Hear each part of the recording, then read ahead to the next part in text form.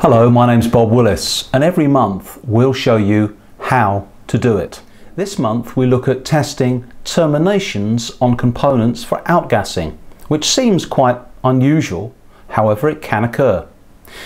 If you're reflow soldering or even wave soldering components in through holes, you can in fact see evidence of voids. Now typically this is related to either the board or the profile that you're running if it's a reflow solder joint.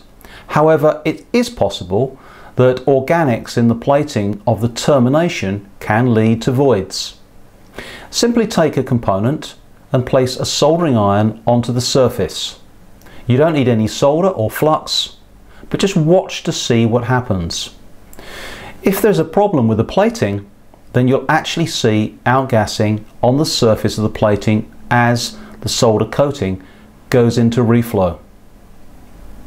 If this is the case, then there's very little you can do to absolutely avoid the problem apart from highlighting it to your component supplier.